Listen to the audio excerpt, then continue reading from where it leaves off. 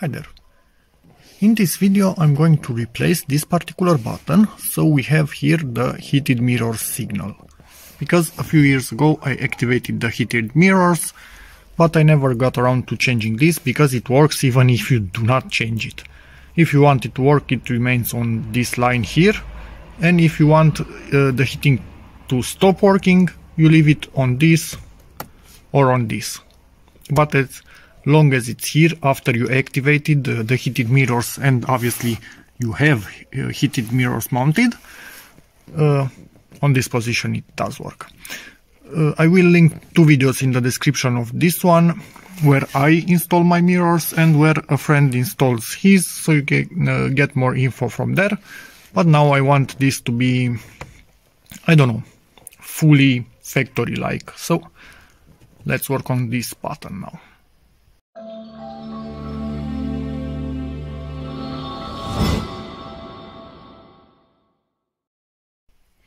Okay, so to do this you need this kind of set, because we need to remove this plastic cover all around to access the button from the back.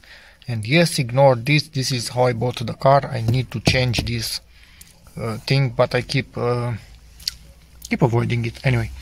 And when I say replace this button, I hopefully actually say just replace this top part that has the signs on it, because if my research is good, the button is exactly the same one. So there are only two variants, this one that has 3 signs and the other one that I think has 5 signs or something like that.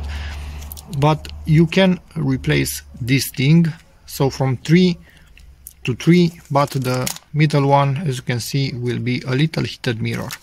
So let's open this thing up first. And yeah, this right here, 80919-173B, is this little part right here, but I do not know the codes for the one that has, I don't know, 6 or actually or 5 of these symbols. It also has them on this part. I think that's for folded mirrors and whatnot. I don't have those, so this is the part number for the 3 symbols version, and my phone will not focus. Anyway, there's that. To do this, use 2 tools. One of them pry around here somewhere, and then you will create a small gap in here to put the second one and pull everything out. Normally I was putting the first tool in here and I was creating a gap in this corner, but it seems today it doesn't want to work because it's really cold outside, so I'm starting from the middle in here, and then you simply continue all around. As you can see, this thing popped out, and go all the way. And this last one, it's stubborn, so use 1 tool in here and 1 tool in here and pop it out. As far as I can see at the moment, this button has a clip right there at the top, and one, I cannot show you, it's in about the same position as the one at the top right here, but on the other side of it. So you need something to undo those clips. I use this type of banded metal. They are quite handy, made them myself obviously. I think it's 1 millimeter thick or something like that. Quite soft in the end, but they seem to help a lot with this type of clips. And if you need to make it easy for you, remove this first, the connector. It has right down there a tiny ledge that you need to somehow push on, lift it like that, and then you need to pull on this whole thing. But yeah, filming and doing stuff like this at the same time gets tricky real fast sometimes. Yeah, sorry, I need 2 hands to unplug. That's the clip that I'm talking about, that you need to push and then wiggle this thing, because mine was really stuck. So let's use my tools to undo this. hopefully I can actually do it. And yes, again, I'm not going to be able to do this on camera, but be back when I finish. Okay, my tools were not thick enough this time, so I used a tiny flathead that I pushed right between the button itself and that thing, and it pushed it out enough for the button to come out. Did this top and bottom, and now this is 100% free, as you can see it in here. And now we just need to also remove this plastic thing. Sorry, I was actually wrong. On the top we only have one clip and on the bottom we have two, but I put my screwdriver right between them in the middle and it seems it released both of them. So there's that. And this is the part number, and in a second I will check to tell you if this is exactly the same part for this variant or for the variant with the sign in the middle, and I'm 99% sure it's the same part. As you can see here, we are looking at a button that has the heating symbol on it, right there. This is a second-hand button, and if we look at the code, I'm checking it now on my part, 8K09595565B. Yep, 100% the button is exactly the same. So as expected, we only need the plastic part with the symbols on it. Perfect.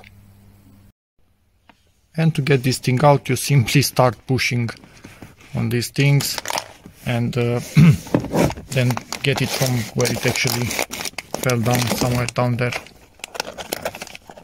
Come on, get out little part. And these are the parts. You can see the code right there on the one without the symbol. And on the other one, we simply have a B at the end. So it's this code plus a B, and it means you have heated mirrors symbol. So let's pop this part in, or actually, can we directly put it onto this thing and pop both of them at the same time? Maybe that works. Or no, not actually, because it doesn't do anything, it's not connected to the button. So we need to put it in there ourselves.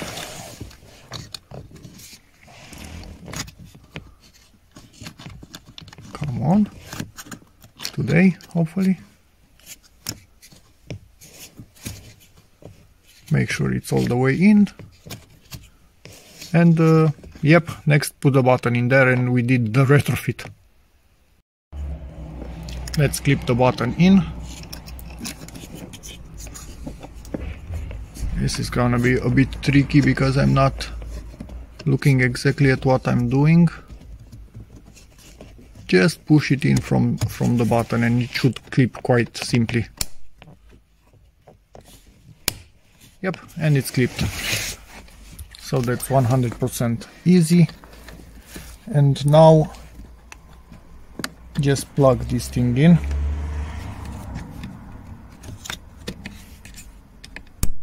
And it's also clipped.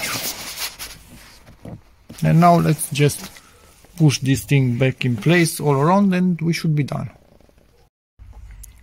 Okay, that clip goes in first, the stubborn one, and then you need to make sure you also get in the button clips, because many times it happens that they don't go in and then you have a problem. So put in the button clips. When they are in, you can also clip in the top part.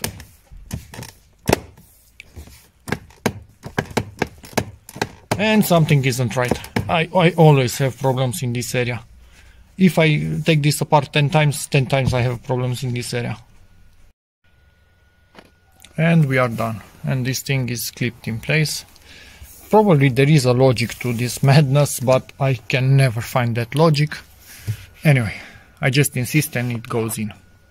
So there's that. This is how you add that tiny symbol if you really want to have this this mod 100% factory looking. And again, as long as it's in here, it's automated, at least in my car, which is a non-facelift. It's from 2010. It starts by itself when it's under a certain certain temperature, I don't know exactly the temperature, never got around to measuring it. If you don't want heating, use it here or use it here. If it's here, it will do it itself, but for example, if you want to force it to work in the summer when it's hot outside, if you have rain on your mirrors, you cannot, because the temperature will not allow it. So yeah, sorry about that. Anyway, there's that. Hope this video helps you, in which case please give it a like, check out my other videos, and as always, see you in the next one. Bye.